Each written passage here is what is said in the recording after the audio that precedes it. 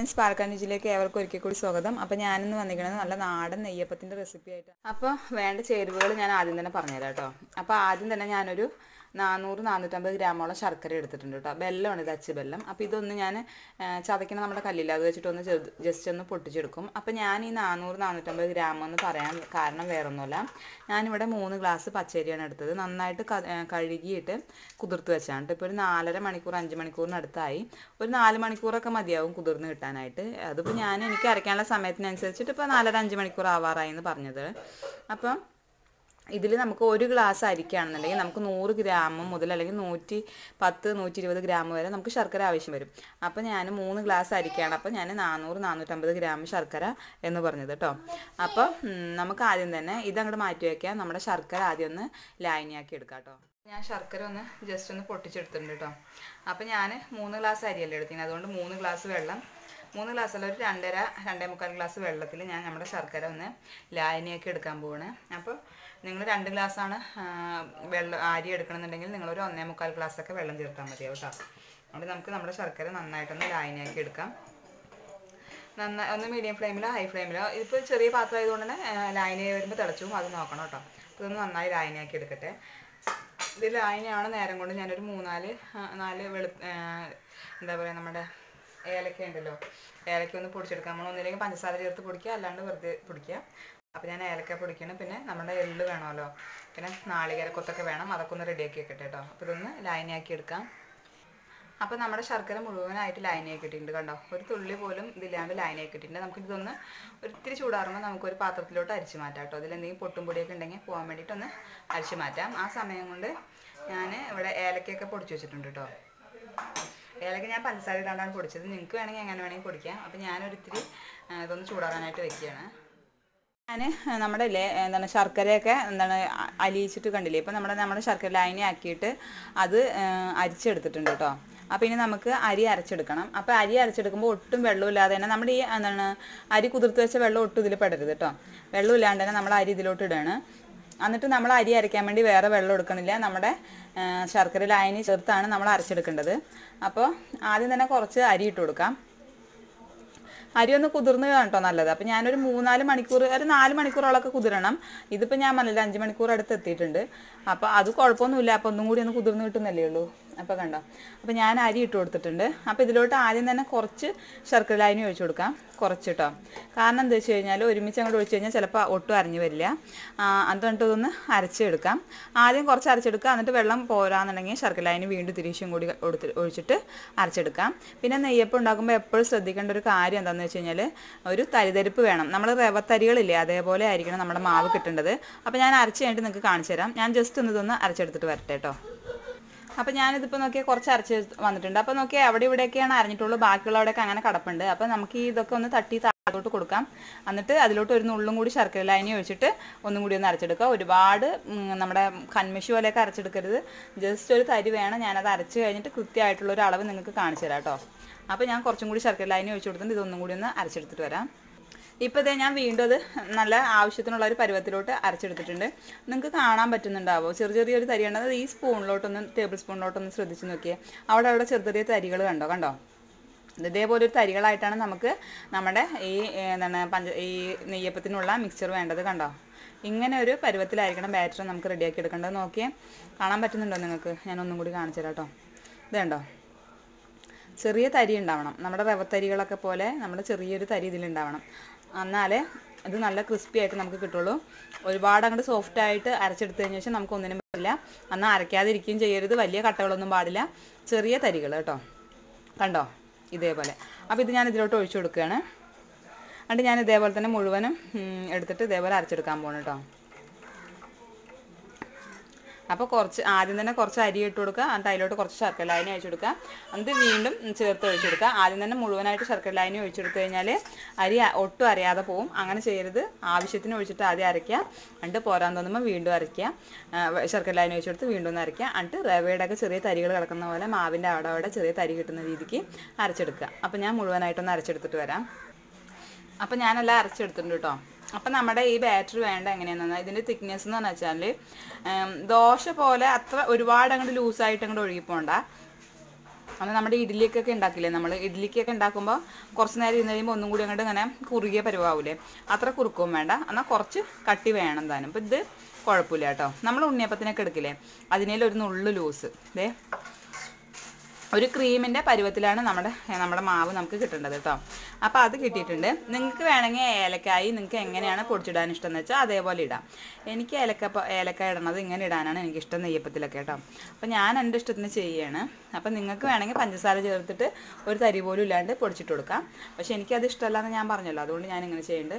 പിന്നെ ഞാനൊരു ചെറിയൊരു കൈപ്പിടീൻ്റെ അത്രയും കൊപ്ര തേങ്ങയാണ്. അപ്പോൾ നിങ്ങളുടെ കയ്യിൽ കൊപ്ര തേങ്ങ ഇല്ലെങ്കിൽ തേങ്ങ ചേർക്കേണ്ട ആവശ്യമില്ല കേട്ടോ. കൊപ്ര തേങ്ങ ചേർക്കണതാണ് ടേസ്റ്റ്, അല്ലാന്നുണ്ടെങ്കിൽ ചേർക്കരുതേ. അത് കഴിഞ്ഞപ്പോൾ നോക്കിയേ, ഒരു ടേബിൾ സ്പൂൺ എള്ള് കേട്ടോ. എള്ളൊന്ന് കഴുകിയെടുത്താണ്. എള്ള് എപ്പോഴും കഴുകിയെടുക്കണം എന്ന് നിങ്ങൾക്ക് അറിയാമല്ലോ. അതേപോലെ ഞാൻ എള്ളൊന്ന് കഴുകിയെടുത്തതാണ്. അതുകൂടി ഇതിലോട്ട് ഇട്ട് കൊടുക്കുന്നുണ്ട്. ഇനി ഇതിലോട്ട് ഒരു നുള്ളു ഉപ്പ് കൂടി നമ്മൾ ഇട്ട് കൊടുക്കണം. ഇപ്പം ഞാൻ എള്ള് മുഴുവനായിട്ട് ചേർത്ത് കൊടുത്തിട്ടുണ്ട്. ഇനി ഞാൻ ഇതിലോട്ട് ഒരു നുള്ളു ഉപ്പ്, മധുരം ബാലൻസ് ചെയ്യാൻ വേണ്ടി മാത്രം കേട്ടോ, ഒരു നുള്ളു ഉപ്പാണ്. ഒരു നുള്ളു ഉപ്പ് എന്ന് പറയുമ്പോൾ വളരെ ഒരു നുള്ളു കേട്ടോ, ഒരു നുള്ളു ഉപ്പ് ഇട്ട് കൊടുക്കുന്നുണ്ട്. അപ്പോൾ ഇത് ഉപ്പ് ആദ്യമൊന്നും നെയ്യപ്പത്തിലൊന്നും ഉപ്പിടലുണ്ടാവില്ലായിരിക്കും, പക്ഷേ ഇപ്പം നമുക്കിതൊരു ശീലമായില്ലേ, ഒരു നുള്ളു ഉപ്പിട്ട് ചേർക്കുക, മധുരം ബാലൻസ് ചെയ്യുക എന്നുള്ളതൊരു ശീലമായതുകൊണ്ട് നമ്മൾ ചേർത്തുനിന്ന് മാത്രമേ ഉള്ളൂ. ഇനി നിങ്ങളുടെ കയ്യിൽ ഈസ്റ്റ് ഉണ്ടെങ്കിൽ, സോഡാപ്പൊടി ഒന്നും ചേർക്കണതിനേക്കാളും ബെറ്റർ ഈസ്റ്റ് ഉണ്ടെങ്കിൽ, ഡ്രൈ ഈസ്റ്റ് ആയിക്കോട്ടെ ആക്റ്റീവ് ഈസ്റ്റ് ആയിക്കോട്ടെ ഏതായിക്കോട്ടെ, ഈസ്റ്റ് ഉണ്ടെങ്കിൽ ഒരു നുള്ളു ഇട്ട് കൊടുക്കാം കേട്ടോ. എൻ്റെ കയ്യിൽ ഇപ്പോൾ ഈസ്റ്റ് ഇല്ല, അതുകൊണ്ട് ഞാൻ രാവിലെ നേരത്തെ അരച്ച് വെക്കുന്നുണ്ട്. ഇത് ഞാനൊരു 8, 9, 10 മണിക്കൂർ കഴിഞ്ഞാണ് ഉണ്ടാക്കുന്നത്. അതുകൊണ്ട് ഇതിലൊന്നും ചേർക്കില്ലെങ്കിലും കുഴപ്പമില്ല. നിങ്ങൾക്കൊരു 3-4 മണിക്കൂറിനുള്ളിൽ ഉണ്ടാക്കണം എന്നുണ്ടെങ്കിൽ നിങ്ങൾ ഈസ്റ്റ് ചേർക്കുക കേട്ടോ. ഈസ്റ്റ് അതും അധികമല്ല, കുറച്ച് കേട്ടോ, മാവൊന്ന് പൊന്താൻ വേണ്ടി മാത്രം. ഇതിങ്ങനെ ഇരുന്നിട്ട് തന്നെ റെഡി ആയിക്കോളും. അപ്പോൾ അതേ നമ്മുടെ മാവ് റെഡി ആയിട്ടുണ്ട്. പിന്നെ ഇതിൻ്റെ മധുരം എല്ലാവർക്കും ചിലർക്കൊക്കെ ഒരു കൺഫ്യൂഷൻ ഉണ്ടാവും. അപ്പോൾ ഇതിൻ്റെ മധുരം എങ്ങനെയാണ് നമ്മൾ അറിയാമെന്ന് വിചാരിച്ചു കഴിഞ്ഞാൽ, ഇത് നമ്മളൊന്ന് രുചിച്ച് നോക്കുമ്പോൾ മാവിനേലും കുറച്ച് കൂടുതലായിട്ട് നമ്മുടെ മധുരം നിൽക്കണം കേട്ടോ. നമ്മൾ ഈ ബാറ്റർ കഴിച്ച് നോക്കുമ്പോൾ ഇതിന് നല്ലൊരു മധുരമായിട്ട് നമുക്ക് തോന്നണം. എന്നാലേ ഇത് ഫ്രൈ ആയി വരുമ്പോൾ ഒരു പാകത്തിനുള്ള മധുരമായി കിട്ടുള്ളൂ. ഇതിൽ ഇപ്പം തന്നെ മാവിൽ മധുരം കുറവായി തോന്നുന്നുണ്ടെങ്കിൽ ഫ്രൈ ആയി വരുമ്പോൾ ഒട്ടും തന്നെ മധുരമില്ലാണ്ടാവും. അപ്പോൾ അതിനനുസരിച്ച് വേണം മധുരം ചേർക്കാൻ. ഇതൊക്കെ ചേർത്ത് കഴിഞ്ഞ ശേഷം ലാസ്റ്റ് ഞാൻ ഒരു ടീസ്പൂണോളം നെയ്യ് ഒഴിച്ച് കൊടുക്കുന്നുണ്ട്. ഒരു ടീസ്പൂണ് അല്ലെങ്കിൽ ഒരു ടേബിൾ സ്പൂണോ നെയ്യ് ഒഴിച്ച് കൊടുക്കാം. നെയ്യപ്പത്തിന് എപ്പോഴും നെയ്യ് ആവശ്യമാണ്. ആദ്യകാലങ്ങളിലൊക്കെ പണ്ടൊക്കെ നമുക്ക് ചായക്കടകളിൽ നിന്നൊക്കെ കിട്ടുന്നത് നെയ്യപ്പത്തിൽ എന്ന് വെച്ചാൽ ഫുള്ളായിട്ട് നെയ്യിൽ ഉണ്ടാക്കണതാണ്. ഇപ്പോൾ ഫുള്ളായിട്ട് നെയ്യിൽ ഉണ്ടാക്കണം പറഞ്ഞാൽ നടക്കണ കാര്യമല്ല. അതുകൊണ്ട് ഞാനിപ്പോൾ ഒരു ടീസ്പൂണാണ് നെയ്യ് ഒഴിച്ച് കൊടുത്തത്. അപ്പോൾ നിങ്ങൾക്ക് വേണമെങ്കിൽ ഒരു ടേബിൾ സ്പൂണോ 2 ടേബിൾ സ്പൂണോ നെയ്യ് ഒഴിച്ച് കൊടുക്കുക. നെയ്യ് കൂടുന്നതിനനുസരിച്ച് നല്ല ടേസ്റ്റും കൂടും, ക്രിസ്പിനെസ്സും കൂടി കിട്ടും കേട്ടോ. അപ്പോൾ അങ്ങനെ വേണമെന്നുള്ളൊരു നിങ്ങളുടെ അളവിനനുസരിച്ച് നെയ്യ് ഒഴിച്ച് കൊടുക്കുക. അപ്പോൾ നെയ്യൊക്കെ ഒഴിച്ചിട്ട് ഇതൊക്കെ നോക്കുമ്പോൾ ഒരു ബാറ്റർ കാണാൻ തന്നെ എന്തോ ഒരു ഭംഗിയല്ലേ. ബാറ്റർ തയ്യാറാക്കുമ്പോൾ നിങ്ങൾക്ക് നല്ല സോഫ്റ്റ് ആയിട്ടുള്ള നെയ്യപ്പം വേണമെന്നുണ്ടെങ്കിൽ നിങ്ങൾക്കൊരു ഞാലിപ്പൂവൻ പഴം ഉണ്ടല്ലോ, അല്ലെങ്കിൽ ഏത് ചെറുപഴം എന്തെങ്കിലും ഒരെണ്ണം അരച്ച് ചേർക്കാം കേട്ടോ. ഞാൻ ചേർക്കണം. നമ്മുടെ മാവ് ഇവിടെ റെഡി ആയിട്ടുണ്ട്, കണ്ടില്ലേ. അപ്പോൾ ഇതേ ഒരു കട്ടിയാണ് കേട്ടോ വേണ്ടത്. എന്താണെന്ന് വെച്ച് കഴിഞ്ഞാൽ ദോശ മാവിൻ്റെ അതിലും ഇത്തിരി കട്ടി കൂടുതലും ഇഡ്ഡലി മാവിനേലും ഇത്തിരി കട്ടി കുറവ് കേട്ടോ. ഇതെങ്ങനെ കണ്ടോ, നമ്മളിങ്ങനെ അടിയിൽ നിന്ന് ഇങ്ങനെ എടുക്കുമ്പോൾ ഒരു ബലത്തിൽ മാവ് വരണം. ഒരുപാട് ബലത്തിലല്ല, ഒരു ബലത്തിൽ. ഇനി ഇതിൽ കൂടുതൽ എങ്ങനെ പറയാൻ പറ്റുകയെന്ന് എനിക്കറിയില്ല. ഇത് കണ്ടോ, ഞാനിങ്ങനെ എടുത്ത മാവ് ഇങ്ങനെ ചെറിയ ചെറിയ കഷ്ണങ്ങളായിട്ട് ഇട്ടിട്ട് വീഴണം. കണ്ടോ, മുറിഞ്ഞ് വീഴണം മാവ്. എന്നാൽ ഒരുപാട് കട്ടിയായിട്ട് വീഴാണ്ടിരിക്കുന്ന പരുവം ആവരുത്, എങ്കിലോ ഒരുപാട് കട്ടി കുറവായിട്ട് ഇങ്ങനെ വെള്ളം പോലെ ഒഴിക്കണ പരുവവും ആവരുത് കേട്ടോ. അപ്പോൾ ഇതിങ്ങനെയുള്ളൊരു പരുവത്തിലാണ് നമ്മുടെ മാവ് വേണ്ടത്. ഇത് കാണുമ്പോൾ മനസ്സിലാവുണ്ടോ നിങ്ങൾക്ക്? കണ്ടോ, അങ്ങനെ വീഴുമ്പോൾ ഒരു കട്ടിയിൽ തന്നെ വീഴണം മാവ്. കണ്ടോ, അപ്പോൾ ഈ ഒരു പരുവത്തിലാണോ വേണ്ടത്. അപ്പോൾ ഞാൻ ബേക്കിംഗ് പൗഡറോ ബേക്കിംഗ് സോഡയോ ഈസ്റ്റ് ഒന്നും ചേർക്കണില്ല. അതുകൊണ്ട് തന്നെ ഞാനിത് രാവിലെ നേരത്തെ അരച്ച് വെക്കുന്നതാണ്. അപ്പോൾ ഇതൊരു 8-9 മണിക്കൂറോളം ഞാൻ വെക്കുന്നുണ്ട്. ശരിക്കും baking powder baking soda east ഒന്നും ചേർക്കാണ്ട് നമ്മൾ ഉണ്ടാക്കുകയാണെന്നുണ്ടെങ്കിൽ ഒരു 10-12 മണിക്കൂർ വരെ നമുക്കിത് വെറുതെ വെക്കാം, അതിന് ശേഷം ഉണ്ടാക്കാം കേട്ടോ. പിന്നെ ബേക്കിംഗ് പൗഡറും ബേക്കിംഗ് സോഡ ഈസ്റ്റ് എന്തെങ്കിലും നിങ്ങൾ ചേർത്താണ് ഉണ്ടാക്കണമെങ്കിൽ ഒരു 4 മണിക്കൂർ 5 മണിക്കൂർ കഴിഞ്ഞ ഉടനെ തന്നെ ഉണ്ടാക്കാനും മറക്കരുത്. അല്ലെങ്കിൽ ഒരുപാട് അങ്ങോട്ട് പൊന്തിയിട്ട് മാവ് ഒരു വൃത്തികേടാവും. ഇതാകുമ്പോൾ വേറൊരു കുഴപ്പമൊന്നും ഉണ്ടാവില്ല, ഇങ്ങനെ തന്നെ ഇരിക്കും. പിന്നെ ഇത് ഫ്രിഡ്ജിൽ കയറ്റിയൊന്നും വെക്കേണ്ട, നമുക്ക് ഇങ്ങനെ തന്നെ വെച്ചിട്ട് പുറത്തുതന്നെ എടുത്ത് വെക്കാം കേട്ടോ. അപ്പോൾ ഞാനിത് മൂടി വയ്ക്കാൻ പോവുകയാണ്. അപ്പോൾ ഞാനൊരു 9 മണിക്കൂർ കഴിഞ്ഞിട്ടാണ് ഇത് ഉണ്ടാക്കാൻ പോകുന്നത് കേട്ടോ. ഒരു 9 മണിക്കൂറോളം ആയിട്ടുണ്ട് കേട്ടോ. നമ്മൾ ഈസ്റ്റോ ഇതൊന്നും ചേർക്കണമെന്നുണ്ടെങ്കിൽ ഒരു 12 മണിക്കൂർ വരെ അല്ലെങ്കിൽ ഒരു 13 മണിക്കൂർ വരെയൊക്കെ നമ്മുടെ മാവ് ഇങ്ങനെ ഇരുന്നാലും ഒരു കുഴപ്പമില്ല കേട്ടോ. അതേ ഇപ്പം നിങ്ങൾക്ക് ഇപ്പോഴും കാണുമ്പോൾ മനസ്സിലാവുണ്ടല്ലോ, ചെറിയ ചെറിയ തരികൾ ഉണ്ടാവണം. മാവിൽ തരിയില്ലാണ്ടായ ഒരു രസം ഉണ്ടാവില്ല. നിങ്ങളുടെ അരച്ചയിൽ എങ്ങാനും തരിയില്ലാണ്ടായ ഇത്തിരി റവ ചേർത്താലും മതിയാവും കേട്ടോ. അപ്പോൾ ഒരു കുഴിയുള്ള പാത്രം എടുക്കണമെങ്കിൽ നല്ല ബെറ്റർ. പക്ഷെ എനിക്ക് ഒരുപാട് കുഴിയുള്ള പാത്രം എൻ്റെ കയ്യിലില്ല. അപ്പോൾ ഇതിന് ചെറിയൊരു വട്ടമുള്ളൂ, ഒരുപാട് വിസ്തീർണ്ണമില്ല. അതുകൊണ്ട് ഞാൻ ഇതിലോട്ട് കുറച്ച് വെളിച്ചെണ്ണ ഒഴിച്ചു കൊടുത്തിട്ടുണ്ട്. നിങ്ങൾക്ക് ഒന്നും കൂടി ക്രിസ്പി ആയി കിട്ടണമെന്നുണ്ടെങ്കിൽ ഈ വെളിച്ചെണ്ണയിൽ 2-3 ടേബിൾ സ്പൂൺ നെയ്യ് ഒഴിച്ചു കൊടുത്താലും മതിയാവും കേട്ടോ. അപ്പോൾ വെളിച്ചെണ്ണ എടുക്കാൻ നോക്കുക. വെളിച്ചെണ്ണയിലാണ് നല്ല ടേസ്റ്റ്. നമ്മൾ നെയ്യപ്പമല്ലേ, നെയ്യപ്പത്തിന് നാടൻ നെയ്യപ്പം ആദ്യമൊക്കെ നെയ്യിലാണ് തോന്നുന്നു അല്ലേ, പിന്നെ അത് വെളിച്ചെണ്ണയിലോട്ടായി. പിന്നെ നമ്മളിത് ബാറ്റർ ഒഴിക്കുമ്പോൾ പ്രത്യേകിച്ച് ശ്രദ്ധിക്കേണ്ട ഒരു കാര്യമുണ്ട്. എണ്ണ തിളച്ച് മറിയരുത്, എണ്ണ ഒട്ടും ചൂടില്ലാതെയും ഇരിക്കരുത് കേട്ടോ. എണ്ണ തിളച്ച് മറിഞ്ഞു കഴിഞ്ഞാലും പ്രശ്നമാണ്, എണ്ണ ഒട്ടും ചൂടാവാതെ ഒഴിച്ചാലും പ്രശ്നമാണ്. അല്ലാണ്ട് ഒരു മീഡിയം ലെവലിൽ എണ്ണ ഇരിക്കുന്ന സമയത്താണ് നമ്മളിത് ഒഴിച്ചു കൊടുക്കേണ്ടത്. അപ്പോൾ ചെറിയ കുമ്പളകൾ വന്നുകൊണ്ടിരിക്കുന്ന സമയത്താണ് നമ്മൾ ഒഴിച്ചു കൊടുക്കേണ്ടത്. വീണ്ടും ഞാൻ പറയുന്നുണ്ട്, തിളച്ച് മറിയുന്ന സമയത്ത് യാതൊരു കാരണവശാലും ഈ ബാറ്റർ ഒഴിച്ചു കൊടുക്കരുത് കേട്ടോ. പിന്നെ നമ്മളിപ്പോൾ ഒരു കയ്യിൽ നിറച്ചെടുക്കണം എന്നില്ല. ഇപ്പോൾ ഒരു കയ്യിൻ്റെ പകുതിയൊക്കെ ആണെന്നുണ്ട്. ഞാനിത് ഇത്തിരി വലിയ കയ്യിലല്ല, അപ്പോൾ ഞാൻ ഈ ഒരു കയ്യിൻ്റെ പകുതിയൊക്കെ ആയിരിക്കും എടുക്കുക. ഇത് ഒഴിക്കേണ്ടത് നമ്മൾ മുകളിൽ നിന്ന് ഇങ്ങനെ താഴത്തോട്ട് ഒഴിച്ച് കൊടുക്കുകയാണ് ചെയ്യുക. അതിപ്പോൾ ഞാൻ ചെയ്യുമ്പോൾ പറഞ്ഞുതരാം. പിന്നെ നമ്മൾ ബാറ്റർ ഒഴിക്കുമ്പോൾ മീഡിയം ഫ്ലെയിമിലായിരിക്കണം, അത് ശ്രദ്ധിക്കുക. ഹൈ ഫ്ലെയിമിലാവരുത്. മീഡിയം ഫ്ലെയിമിൽ ഒഴിച്ച് ഒരു 2-3 സെക്കൻഡ് കഴിയുമ്പോൾ തന്നെ നമുക്ക് ലോ ഫ്ലെയിമിൽ വെച്ച് വേണം ഇത് വേവിച്ചെടുക്കാനായിട്ട് കേട്ടോ. അപ്പോൾ ഇതൊക്കെ നിങ്ങൾക്ക് മനസ്സിലായില്ലേ? അപ്പോൾ നമ്മുടെ ഓയിൽ ചെറുതായിട്ട് ചൂടായി വന്ന് തുടങ്ങിയിട്ടുണ്ട്. ഈ സമയത്ത് നമുക്ക് തിളച്ചോന്ന് നമുക്ക് ഇട്ട് നോക്കേണ്ട ആവശ്യമില്ല കേട്ടോ, നെയ്യപ്പം ഉണ്ടാക്കുമ്പോൾ ചൂടായി വരുന്ന സമയത്ത്. അപ്പം നമുക്കിതെങ്ങനെ പൊക്കത്തുനിന്ന് ഇങ്ങനെ ഒഴിച്ചു കൊടുക്കാം. അപ്പം അതിങ്ങനെ പൊന്തി വന്നോളൂ കേട്ടോ.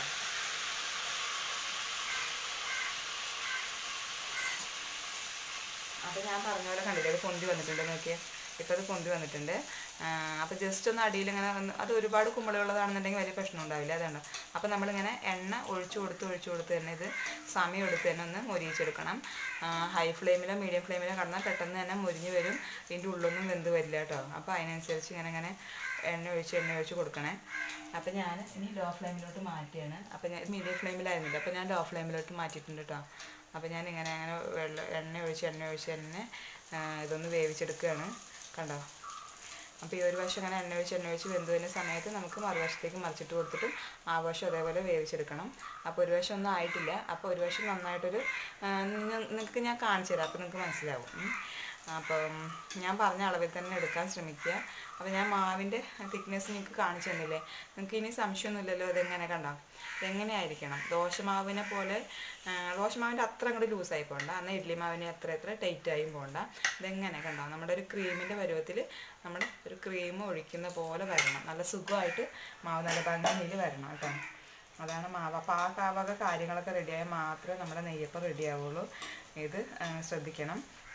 പിന്നെ പച്ചത്തേങ്ങയാണെന്നുണ്ടെങ്കിൽ നമ്മളിതിൽ ചേർക്കാണ്ടിരിക്കണമായിരിക്കും ബെറ്റർ. കൊപ്പർ തേങ്ങ അപ്പോൾ ഞാൻ ചേർത്ത് പോലത്തെ ഉണ്ടെങ്കിൽ നിങ്ങൾക്ക് ചേർത്ത് കൊടുക്കാം. കണ്ടില്ല, അപ്പോൾ ഒരു വശം ഏകദേശം ഒരു കളർ വ്യത്യാസം വന്ന് തുടങ്ങിയിട്ടുണ്ട്. അപ്പോൾ ഇത് ഒരു കറുത്ത കളറാവാൻ നിൽക്കരുത് കേട്ടോ. അപ്പോൾ ഒരു വശത്തിന് കളർ മാറിയല്ലോ, ഇത് ഇത്തിരിയും കൂടി ആവാനുണ്ട്. അപ്പോൾ ഇത് മറുവശം അങ്ങനെ ആയിക്കൊണ്ട് നമുക്ക് മറിച്ചും തിരിച്ചൊക്കെ ഇട്ടിട്ട് വേവിച്ചെടുക്കാവുന്നേ ഉള്ളൂ. അപ്പോൾ ഇത് വേവിച്ചെടുക്കുന്നത് എപ്പോഴും ലോ ഫ്ലെയിമിലായിരിക്കണം, മീഡിയം ഫ്ലെയിമിലാവരുത്, ഹൈ ഫ്ലെയിമിലാവരുത്. നമ്മൾ മാവ് ഒഴിക്കുന്ന സമയത്ത് മീഡിയം ഫ്ലെയിമിലായിരിക്കണം കേട്ടോ. അങ്ങനെ തീ കൂട്ടിയും കുറച്ച് തന്നെ നമുക്കിത് വേവിച്ചെടുക്കണം. ഈ വശം ഒന്ന് വെന്ത് വരട്ടെ. നല്ല ക്രിസ്പിയും ക്രഞ്ചിയൊക്കെ ആയിട്ടുള്ളൊരു നെയ്യപ്പം ഇവിടെ റെഡി ആയിട്ടുണ്ട് കേട്ടോ. അപ്പോൾ ഞാനിത് കോരിമാറ്റിയാണ്. ഒരുപാട് അങ്ങോട്ട് ഇട്ടിട്ട് നമ്മൾ മുരിയിച്ചെടുക്കരുത്, ഒരുപാട് അങ്ങോട്ട് ഇതാക്കി പോകരുത്. നല്ല ക്രിസ്പിയാണ് തോന്നുന്നുണ്ട് കേട്ടോ, നല്ല ക്രിസ്പിയാണ്. ഇത് കണ്ടോ, അമർത്തുമ്പോൾ തന്നെ നല്ല ബലം ഉണ്ടല്ലോ. ഇതങ്ങോട്ട് മാറ്റി വയ്ക്കാം. ഇതിൽ ഓയിലൊക്കെ പോകാൻ വേണ്ടിയിട്ട് ഞാൻ മാറ്റി വയ്ക്കുകയാണ്.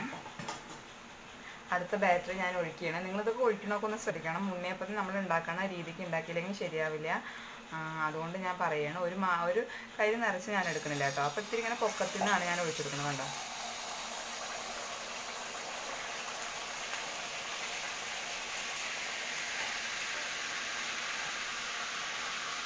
മീഡിയം ഫ്ലെയിമിൽ വെച്ചിട്ടാണ് ഞാൻ ഒഴിച്ചെടുത്തത്. ഇനിയിപ്പോൾ ഇത്തിരി നേരമാകുമ്പോഴേക്കും നമുക്ക് ലോ ഫ്ലെയിമിലോട്ട് മാറ്റാം. നമ്മുടെ മാവ് അടി ഇങ്ങനെ ചെറുതായിട്ട് നമുക്ക് പിടിച്ചെന്ന് തോന്നുന്നുണ്ടെങ്കിൽ നമുക്ക് ഇങ്ങനെ ഒന്ന് വിടർത്തി കൊടുക്കാം. നമ്മൾ ബേക്കിംഗ് പൗഡർ ഈസ്റ്റൊന്നും ചേർക്കാത്തതുകൊണ്ടാണ് അങ്ങനെ നമുക്കൊരു ടെൻഡൻസി, നമുക്കൊരു തോന്നൽ വരികയാണ്. നമ്മുടെ മനസ്സിൻ്റെ ഉള്ളിലുള്ളൊരു ചിന്തയായിരിക്കും. പക്ഷേ അങ്ങനെ ബേക്കിംഗ് പൗഡർ ഈസ്റ്റ് ഒന്നും ചേർത്തില്ല എന്നുകൊണ്ട് നമ്മുടെ നെയ്യപ്പത്തിന് ഒരു കുഴപ്പവും ഉണ്ടാവില്ല കേട്ടോ. അപ്പോൾ അതേ നമ്മുടെ മീഡിയം ഫ്ലെയിമിൽ ഇനി നമുക്ക് ലോ ഫ്ലെയിമിലോട്ട് മാറ്റാം. ലോ ഫ്ലെയിമിൽ കടന്ന് തന്നെ ഇത് വേവണം. ഞാൻ വീണ്ടും ആവർത്തിച്ച് പറഞ്ഞു, ഇനി ആരും ഇത് തെറ്റിക്കരുത് കേട്ടോ. ഇത് ശരിയായില്ല, പാലക്കാടൻ രുചിയിൽ പറഞ്ഞ പോലെ ശരിയായില്ല എന്ന് പറയരുതല്ലോ. അപ്പോൾ നിങ്ങൾ എന്തെങ്കിലും ഉണ്ടാക്കണത് കൃത്യമായിട്ട് ഉണ്ടാക്കിക്കോട്ടെ, നല്ല ടേസ്റ്റി ആയിട്ട് ഉണ്ടാക്കിക്കോട്ടെ എന്ന് കരുതിയാണ് ഞാൻ ഇത്രയും വിശദീകരിക്കുന്നത്. അപ്പോൾ നമുക്കിങ്ങനെ എണ്ണ ഒഴിച്ച് കൊടുക്കണം പുറം വശത്തോട്ട് കേട്ടോ. അങ്ങനെ ഒന്ന് എണ്ണ അങ്ങനെ ഒരുപാട് നേരം അങ്ങനെ ഒഴിക്കണമെന്ന് ഞാൻ പറഞ്ഞില്ല. കുറച്ച് നേരം നമുക്ക് പറ്റുന്ന പോലെ നമുക്ക് ഇങ്ങനെ ഒഴിച്ച് കൊടുക്കാം. എന്നിട്ടൊന്ന് വെന്ത് വരുമ്പോൾ മറുവശം ഒന്നൊരു കുങ്കുമ കളർ പോലെ ഒരു കളർ വ്യത്യാസം വരുമ്പോൾ നമുക്ക് ഈ വശം അപ്പുറത്തോട്ട് മറിച്ചിട്ട് കൊടുക്കുക. അതൊക്കെയാണ് കേട്ടോ സംഭവം. അപ്പോൾ ഇതൊന്ന് വെന്ത് വരട്ടെ. ഈ ഉണ്ണിയപ്പവും റെഡി ആയിട്ടുണ്ട്. നെയ്യപ്പവും റെഡി ആയിട്ടുണ്ട്. ഞാനത് കോഴി മാറ്റാം കേട്ടോ.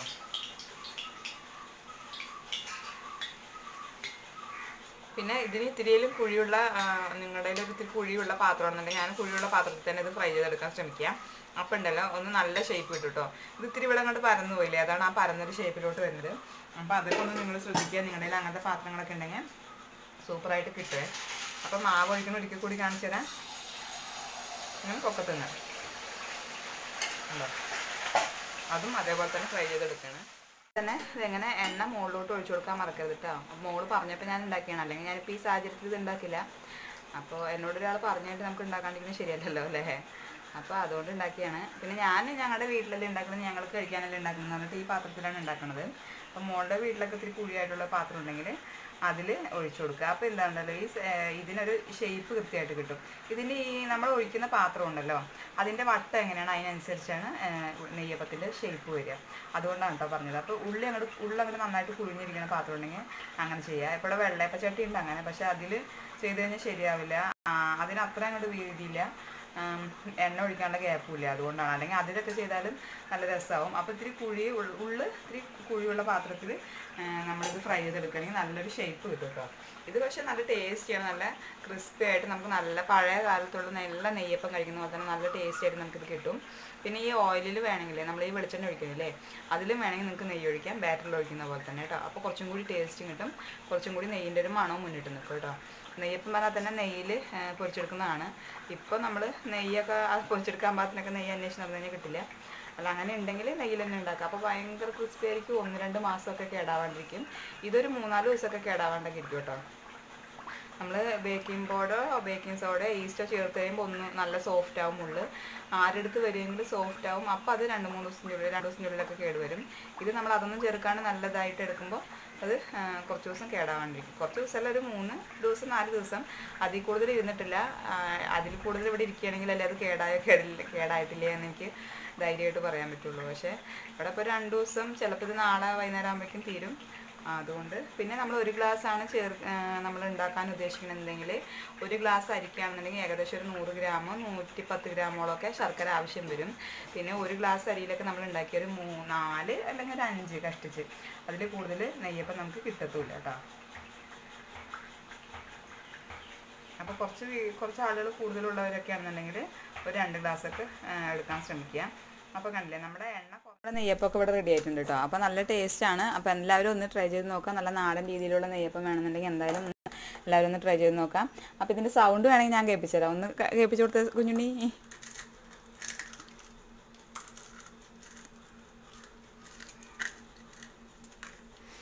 അപ്പോൾ നല്ല ക്രഞ്ചിയാണ്, കേട്ടില്ലേ. അപ്പോൾ എനിക്ക് കേൾപ്പിച്ചു തരാൻ അറിയാണ്ടൊന്നല്ല, പക്ഷെ വേണ്ട, ഇനി നാളെ നിങ്ങൾ കളിയാക്കിയുള്ളത് കണ്ടില്ല. നല്ല നാരെടുത്ത് കിട്ടുകയും ചെയ്യും, നന്നായിട്ട് ഉള്ളൊക്കെ വെന്തും കിട്ടും. അപ്പോൾ ഇതെങ്ങനെ ഉണ്ടാക്കിയെന്നൊക്കെ മനസ്സിലായല്ലോ. അപ്പോൾ എല്ലാവരും ഒന്ന് ട്രൈ ചെയ്ത് നോക്കാം. അപ്പോൾ ഇഷ്ടമായിട്ടുണ്ടെങ്കിൽ ചാനൽ സബ്സ്ക്രൈബ് ചെയ്യുക, ലൈക്ക് ചെയ്യുക, ഷെയർ ചെയ്യുക, കമൻറ്റ് ചെയ്യുക. Thank you for watching.